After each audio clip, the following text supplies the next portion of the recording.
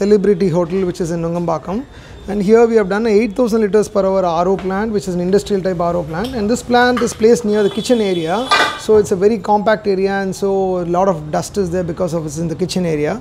First the water goes into the first filtration system, which is the dual media filter, and then it goes to a multi-graded filter here.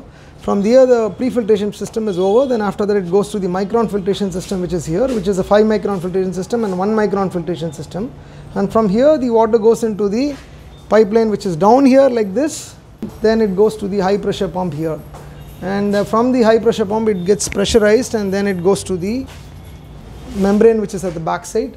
And you can see the membrane, there are 4 membrane housings, each membrane has got 2 membrane elements inside, so totally 8 elements are there, each can give you a fresh water of 1000 liters per hour.